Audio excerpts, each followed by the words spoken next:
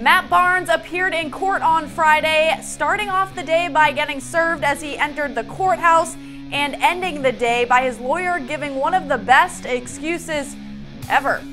Barnes was arraigned on third-degree assault for a choking incident on a woman, punching her boyfriend as a fight broke out on December 5th. Defense lawyer Alex Spiro spoke up when asked if Barnes could go back to the courthouse in June, and his response was, one the judge probably doesn't get often. I have reason to believe my client will be playing in the NBA Finals, in which the judge responded with good luck, giving him a return court date of June 27th.